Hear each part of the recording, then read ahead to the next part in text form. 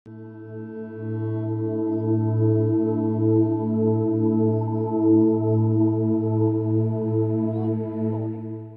morning, it's a celebration, isn't it? But you know, every Sunday when we meet together, every time we meet in one of those homes, when we get together, we have something to celebrate. So it happens to be on the calendar, Easter Sunday, but it's every day we get to celebrate. So I thought it would be nice, though, to feel very echoey. I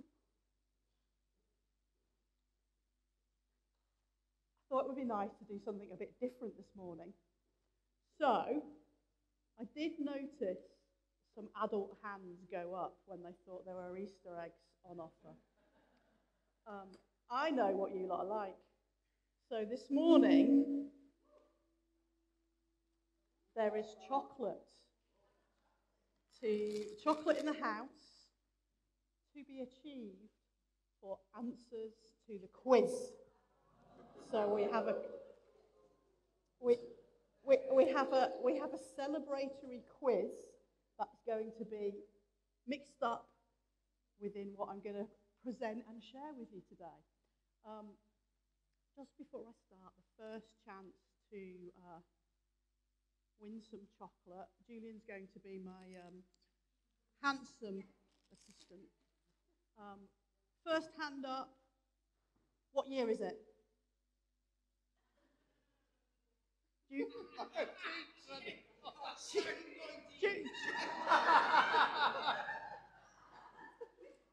So Julie's hand was up, but what was it, 1994?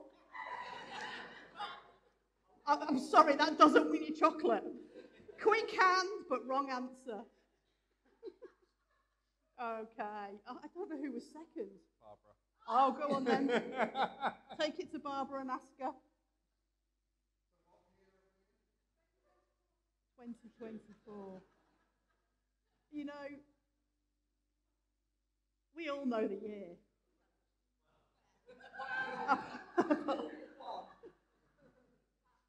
But I think we can take for granted that the whole of this world runs its calendar on the coming of Jesus.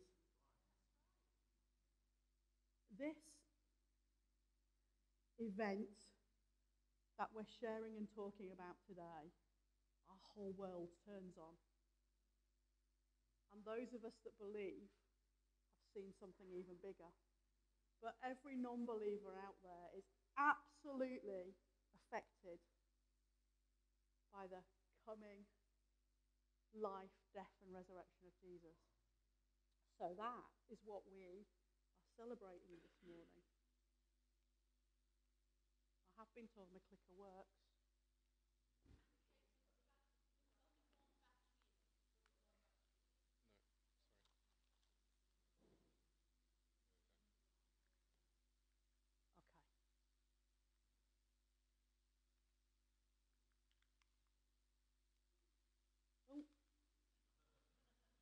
So we are celebrating the resurrection of Jesus.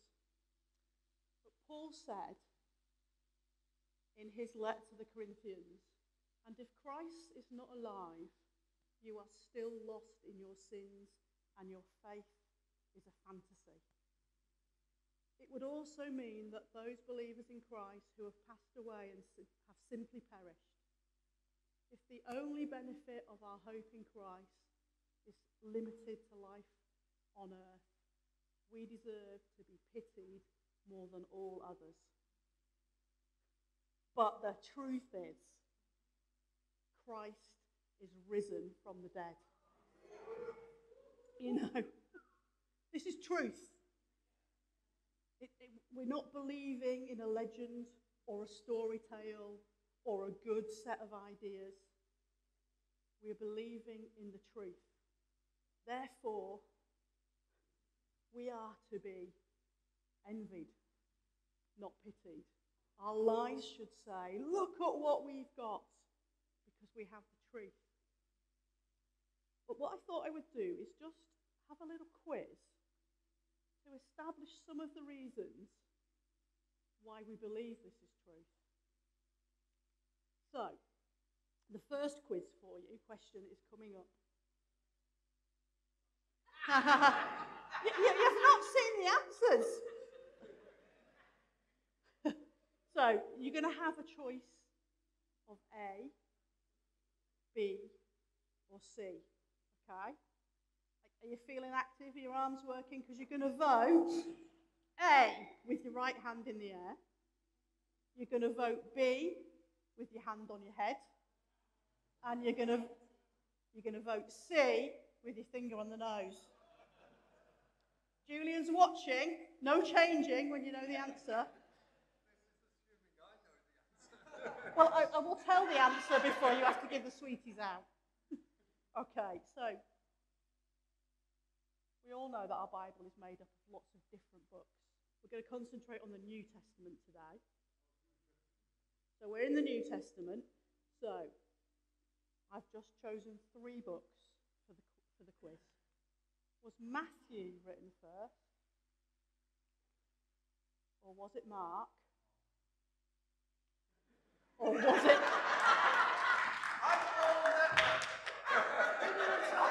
No. Or was it Corinthians? You've got to vote A, B, or C. No prizes for shouting out. A, B, C.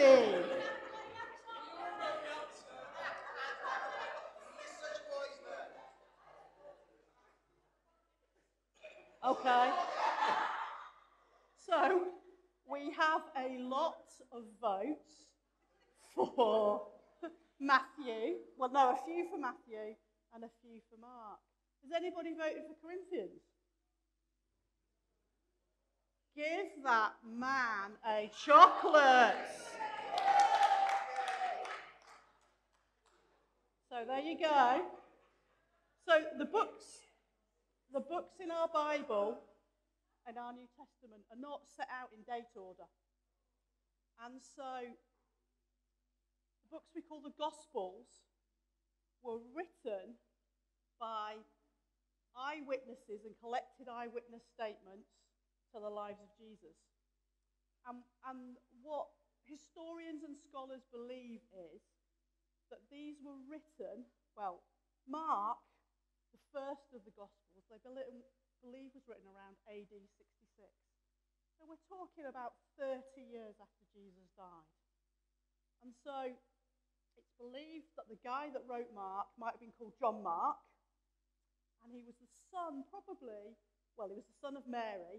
It wasn't hard to be a son of Mary. There were a lot of Marys in those times. He was the son of Mary, but Mary was one of Jesus' disciples. And it's believed that Peter and the early church met in Mary's house, and Peter probably asked John Mark can you write this down? We need to know and remember. And so John Mark will have gone to his mum, who was around, who witnessed and saw these things, and to all the other people. So it was probably written about 30 years after Jesus' death. Now, I know if I was an eyewitness to those things, I would not forget. If someone came and asked me, Andrea, you know when you were in Manchester in your 20s, and that guy came along and raised somebody from the dead, can you tell me what happened? I would not have forgotten. And so that's what happened. And that's how we got the book of Mark. So those things were written down for Peter, who was going out evangelizing and telling people about what Christ had done and what Jesus had done. But Corinthians was written before those books. So Corinthians is a letter that was written by Paul to churches. And we think that Corinthians was probably written AD 53 to 54. But a lot of the letters were written even sooner than that. So the disciples start spreading the gospel. Paul becomes convinced of Jesus, and he starts spreading the gospel and establishing churches and writing to those churches and telling them how to live. And then they say, we don't want this to be forgotten. Because in those days, there weren't many writers. There definitely weren't any books as we know them, or any printing presses, or any photocopiers. These were handwritten by the people who had those skills to write, which wouldn't have been that many people. But those people had what we call a really strong oral tradition. That's how they learned. So the Jewish boys, when they went off to learn, will be taught by rabbis in the synagogue, and it wasn't uncommon for 12-year-olds to know word for word Torah, from Genesis, Exodus, Leviticus, Numbers, and Deuteronomy. That's how they worked, that's how they remembered things. And so that's how we can trust what we have, because those people remembered the things that were taught, and then they were written down and distributed among the churches. It wasn't until much, much later that they were gathered together and put into a New Testament. Great. And so we've been reading from Mark now. Is it since Christmas? Yeah.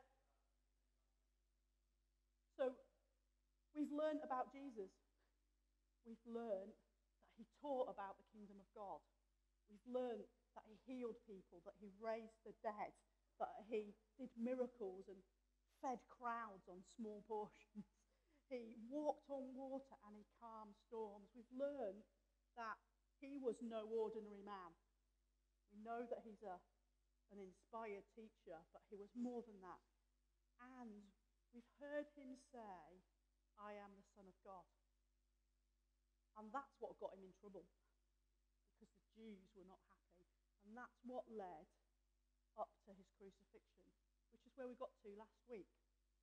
So we're going to be picking up that story. But just to press home a little bit of my points, I've got another quiz question for you.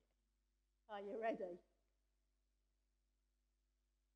I'm going to ask you, how many ancient writers document Jesus? So these are historians who have written about Jesus from that time. By ancient, I mean how many people wrote about the life of Jesus up to about AD 150. Okay, so we're talking 1,800 years ago. How many people had written in that period about the life of Jesus? Written about him historically, but that also includes biblical texts and books. So how many writers have... No, not prophecy. Oh, Katie's getting really deep. She wants a chocolate. Okay, remember how we vote? Hand up for A, hand on your head for B, finger on your nose for C. Julian is watching. I hope you get some more right, or I'm going to have to take them home and eat them all. So, is there 1? Are there 9? Or are there 45?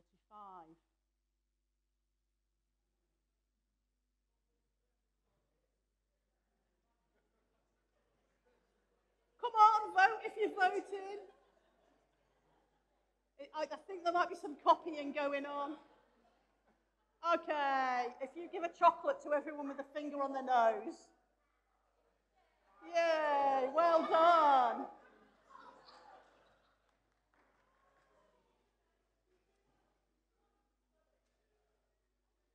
So, yeah. Oh, are you going to help?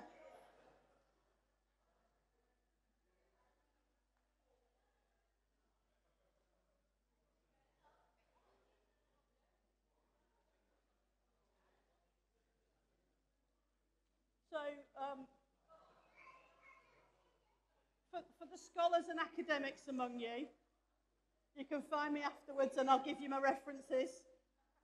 So, there's not 100% agreement, but most historians believe there are about 45 documents, letters, accounts of the life of Jesus.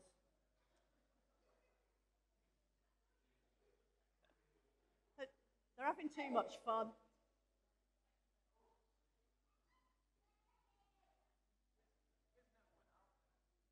The kids never went out, this is true.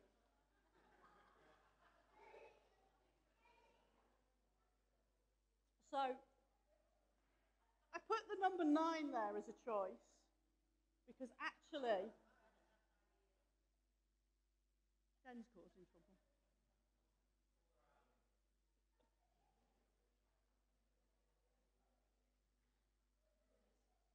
Because of those 45, 9 are from sources that aren't Christian.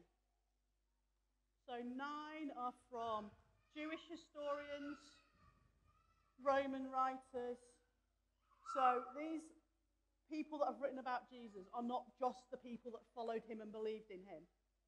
And to give you a bit more context, at the time, the leader, the Roman leader, was a guy called Tiberius.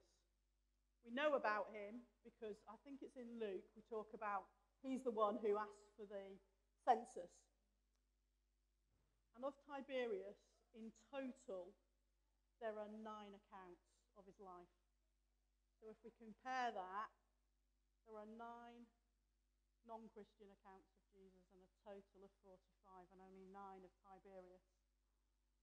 And if we go forward to an emperor we all will have heard of, Nero, the mad one, there are even less accounts. So that just makes us think Jesus was causing a stir and getting noticed. As far as historians are concerned, Jesus was born, did live, and did have followers. We're not believing in a myth or a legend or a story. One more question. I hope we're not going to run out of sweeties. I have got some gold coins. Okay. So, for these Gospels and letters to be shared, somebody had to copy. So if John Mark's there in Jerusalem and he's written it all down, and Paul says, I want that to go to Corinth, someone has to sit and copy it and send it to Corinth. Someone has to sit and copy it to send it to other places. So all the places that Paul and Peter and James's followers went and churches were planted wanted copies of these books and of these letters. So talking about the New Testament writings as a whole, how many copies, actual physical copies, not full documents, but parts of the documents, do you think have been physically found? Tens of copies? Hundreds of copies? Or thousands of copies? A, B, C.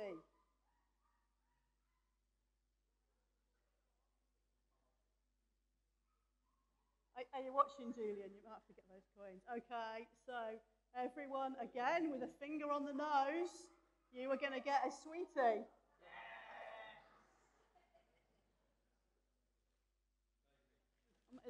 Put these in.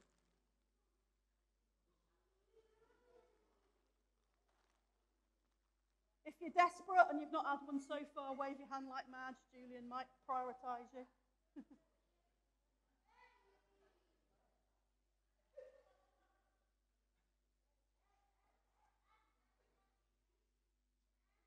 So actually,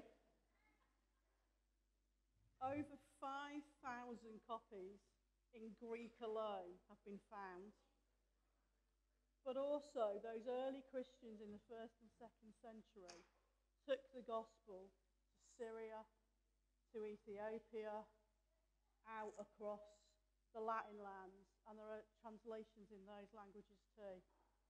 So if you can just get your mind around that, in a time when there weren't documents collected, it is unprecedented what we know about the life and teachings of Jesus.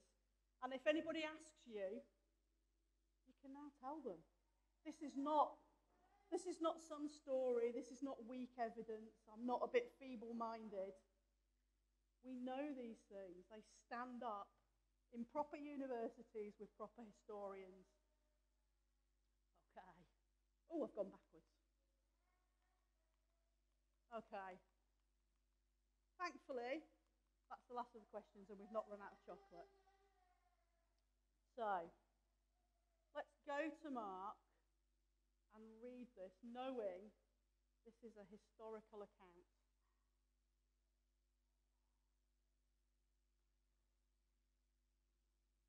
When the Sabbath was over, Mary Magdalene, Mary the mother of James, and Salome bought spices so that they may go and anoint Jesus' body. Very early on the first day of the week, just after sunrise, they were on their way to the tomb. And they asked each other, "Who will move the stone from the entrance for us?" But when they looked up, they saw that the stone, which was very large, had been rolled away. As they entered the tomb, they saw a young man dressed in a white robe, sitting on the right side, and they were alarmed. "Don't be alarmed," he said. "You are looking for Jesus the Nazarene, who was crucified. But he is risen. He is not here. See the place where they laid him.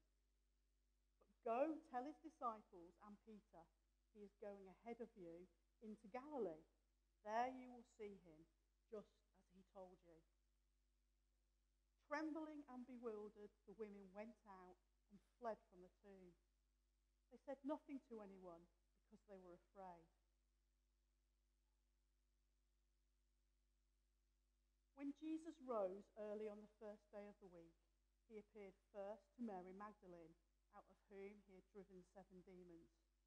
She went and told those who had been with him and who were mourning and weeping. When they heard Jesus was alive and that she had seen him, they did not believe it. Afterwards, Jesus appeared in a different form to 2 of them while they were walking in the country. These returned and reported it to the rest, but they did not believe them either. Later, Jesus appeared to the 11 as they were eating. He rebuked them for the lack of faith and their stubborn refusal to believe those who had seen him after he had risen. He said to them, "Go into all the world and preach the gospel to all creation. Whoever believes and is baptized will be saved, but whoever does not believe will be condemned. And these signs will accompany those who believe. In my name they will drive out demons. They will speak in new tongues. They will pick up snakes with their hands, and when they drink deadly poison, it will not hurt them at all. They will place their hands on sick people, and they will get well." After the Lord Jesus had spoken to them, he was taken up into heaven, and he sat at the right hand of God.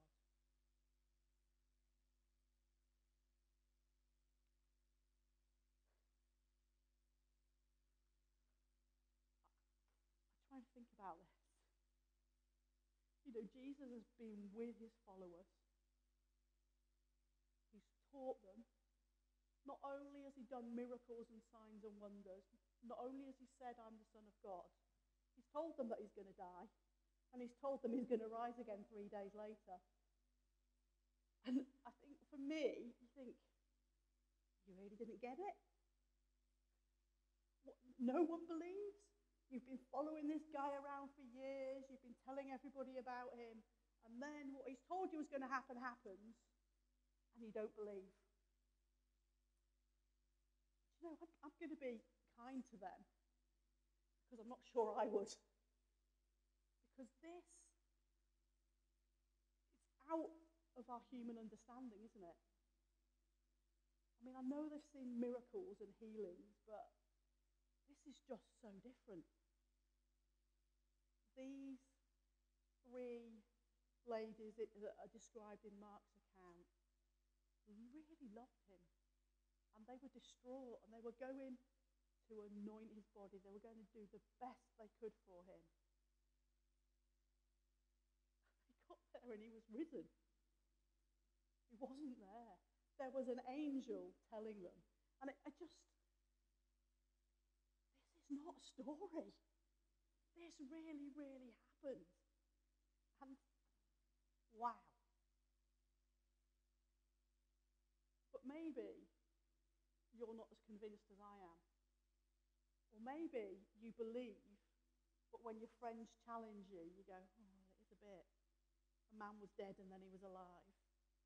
So what I want to do is share with you some evidences, some reasons to believe.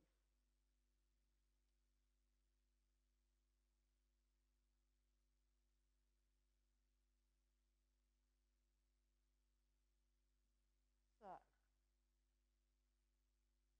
Ben told us about the women last week.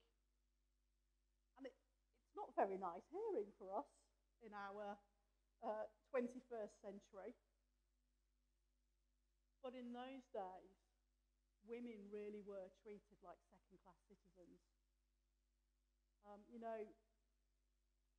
Women weren't even allowed to give evidence in court. So if women had seen an event and people were being brought before the court, the women's evidence was inadmissible in those Jewish courts. And here we are at the resurrection of Jesus, and God has chosen women to be the witnesses. It's how God works. He doesn't care about our culture and our society and the way we think things should be done. Jesus chose. It would have been quite easy for Jesus to choose somebody else. Jesus was buried in Joseph of Arimathea's tomb. Joseph was a well-to-do, well-respected man. His testimony would have been believed. Or Nicodemus, who, along with Joseph, had laid Jesus' body in the tomb. He was a Jewish leader. He was more likely to be believed. But yet, God chose these Mary, and Salome, as we hear in Mark, to be the first witnesses of Jesus' resurrection. And if anyone says to you, well, yeah, of course the Gospels are going to say that because they believe. If the Gospel writers were making things up, they wouldn't have made up ladies. They would have made up somebody else. So that's a really strong evidence that this is true. The stone. When they buried people in those times, they buried them in caves, basically. And they would close the cave with a stone. Any ideas how big the stone would be? Big. Did somebody say huge? Massive, yeah. It's likely that the stone closing the cave, come here, Julian, was at a minimum 6 foot. Probably 8 foot. And it weighed more than Julian.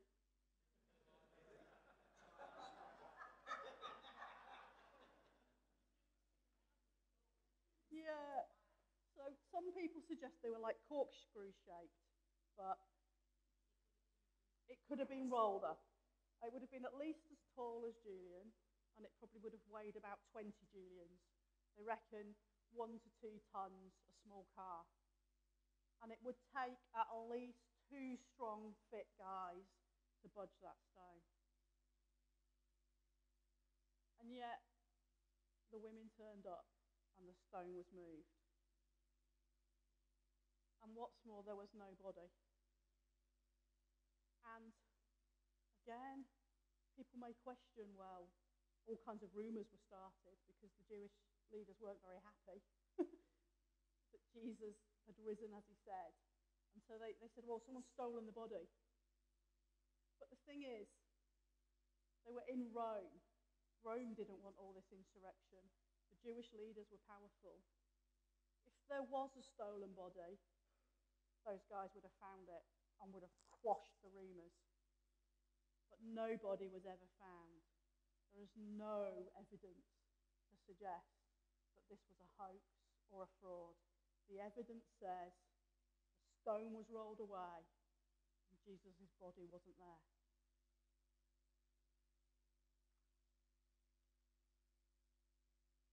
I want to tell you about James. James was Jesus' brother. Now, James was a bit skeptical. I don't know if you're the younger brother and you grow up.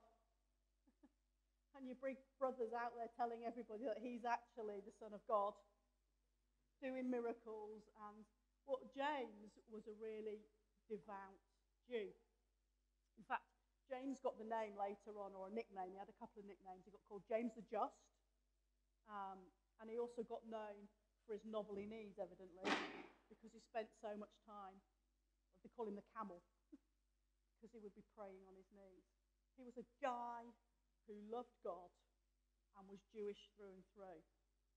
And he was not at all convinced about his brother. In fact, we read about Jesus' mum and his brothers turning him up and when he's getting into trouble for what he's preaching, and they're trying to say, come on, come home, stop this. So this skeptical guy ends up becoming a leader in the church. He ends up writing in our Bible the book of James. And do you know why that was? Because he saw the risen Jesus. So in Corinthians we read that James saw Jesus risen. This guy completely changed because he'd seen Jesus. And we know we've got historical documents. He doubted and he turned around. He changed his life and he gave his life to share the good news. What about our friend Peter? I feel a bit sorry for Peter. I have a feeling if I'd have been around, I'd have been a bit of a Peter. I'd have been there, I'll do it! Oh, this is a bit scary. But that's what happened. Peter was all in. But when the crucifixion came, 3 times he said, nothing to do with me. And yet, this is the guy who gets up and preaches after the Holy Spirit is poured out. This is the guy who writes books, who travels the world, who established churches. This is a guy who once was scared, who stood firm in Rome and died. Some people say crucified. Some people say crucified upside down. He gave his life for Jesus. And that, again, is because he saw the resurrected Jesus. That's what changed him. He wouldn't have changed on a made-up story, on a false hope. He changed on the reality of encountering the raised Jesus. So we've got a skeptical Jew. We've got a devastated follower. And we've got Paul, an out-and-out persecutor. I don't know if you know the story of Paul, but he used to be called Saul. And he was the Jew of Jews. He was learned and educated. And he was not at all impressed that Jesus was claiming to be the Son of God. He was even less impressed by the stories of his resurrection. And so he spoke to the Jewish leaders and said, send me to Damascus. I'm going to break up these groups of people who are claiming that Jesus is risen. I'm going to persecute them. I'm even going to have them tried and murdered. Saul stood there while Stephen, a follower of Jesus, was stoned for proclaiming Christ. But Saul, we read about Saul in Acts 9. He's on his way to Damascus and is blinded by a great light. And he hears a voice saying, Saul, Saul, why are you persecuting me? And he asks, who are you, Lord? And Jesus replies, I am Jesus who you are persecuting.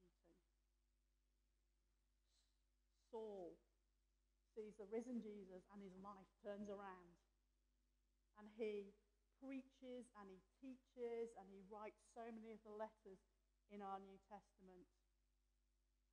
In fact, it says verse 22, chapter 9, about Paul. He baffled the Jews living in Damascus by proving Jesus is the Messiah. Yeah, you might be baffled. I'd be baffled. He had a complete turnaround with an encounter with Jesus.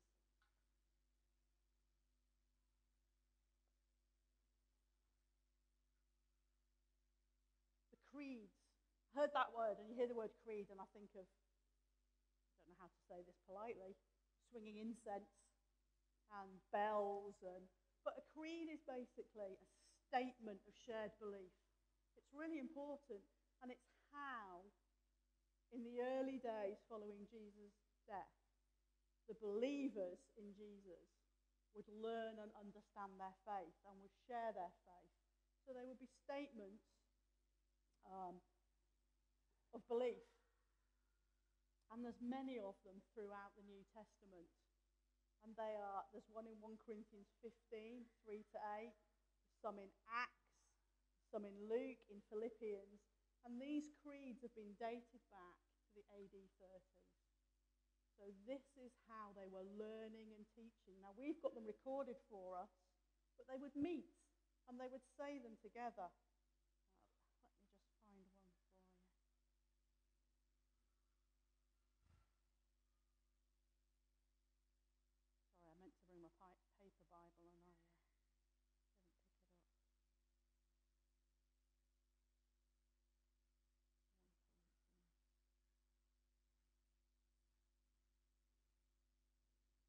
Okay, so this is one of the most famous ones from Paul. For what I received, I passed on to you as of first importance. And this is now what the people who were following Jesus were repeating. Christ died for our sins according to the scriptures. He was buried and he was raised on the third day according to the scriptures. And he appeared to Paul and the 12. And after that, he appeared to more than 500 of the brothers and sisters at the same time, most of whom who were still living, but some had fallen asleep. Then he appeared to James, and then to all the apostles. And last of all, he appeared to me. What Paul started doing, as soon as he had realized that Jesus was alive and this was the truth, he started proclaiming it and teaching it. And this is the foundation of what we believe. That Jesus died, as was told about him in the Old Testament. That he was buried, as was told about him in the Old Testament or the Torah. And that he was raised on the third day. And this was being taught across. There were all different forms of words. Jesus is risen. See, you don't know the creed. Jesus is risen. He's risen indeed. That's how they would greet one another. Jesus is risen. He's risen indeed. There's no doubt. There's no holding back. So we know these things. What I wanted to say. Experience. Sorry, I missed this one out. And just in case those proofs aren't enough for you, or aren't enough for your friends, there are, I don't know, millions of Christians across this world who believe and experience Jesus. Look at us here. I don't know how many we are, 40, who all say, Jesus is alive. Jesus is alive. We're not mad. We're not making it up. We can point to one another's lives. We can point to answered prayer. We can point to hope, to love, to community. Jesus is alive. But now what? Now what? Because for your friends that don't believe, they don't really have an option of saying, yeah, he was a good man. He had some good thoughts. Because no, he wasn't. If what he said wasn't true, he was mad or bad. But he was not mad or bad. He's Jesus, the Son of God. So we should challenge ourselves and one another. Is Jesus who he said he was? Is he the Son of God? Is he risen from the dead?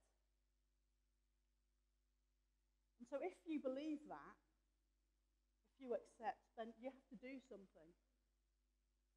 You need to become a disciple. You need to become a follower of Jesus Christ, a learner from Christ. You know, I've put a Christian at the end, because I think we all feel that you should say to people, become a Christian. Well, what does become a Christian mean? What is a Christian? You know, all these people that we've talked about today in the 1st and 2nd century, they weren't initially called Christians. Christians was a nickname that other people gave them because they followed Jesus. So, if I believe, I want people to look at me and go, she follows Jesus. I'm happy with the tag Christian, but it doesn't really... Am I what the tag says? Am I what it says on the tin? Because if I'm a Christian, that doesn't mean I mentally assent. It doesn't mean, yes, I do believe that. It doesn't mean I go to church on a Sunday, well, most Sundays. Or, do you know what, I even go to home group and prayer meetings.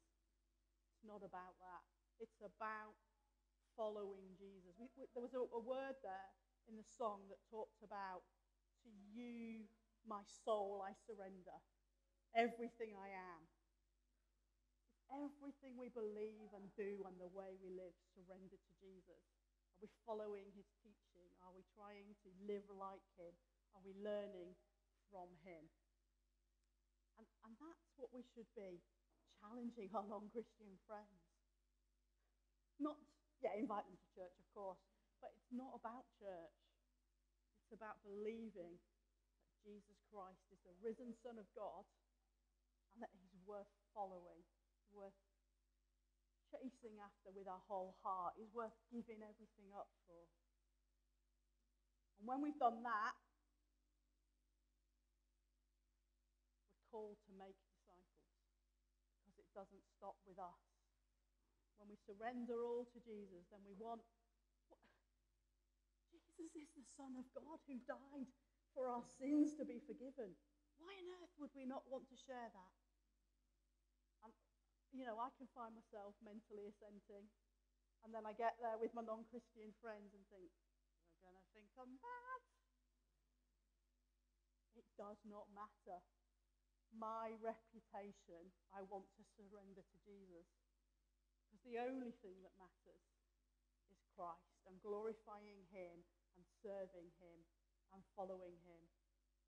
So I really hope, pray, that you've enjoyed the chocolate, but that you're challenged. Because I've challenged myself looking at this. Am I a Christ follower? Am I out to see other people follow Christ? Because he's our everything. I think it'd be great just to think on those things while we finish off worshiping with another song.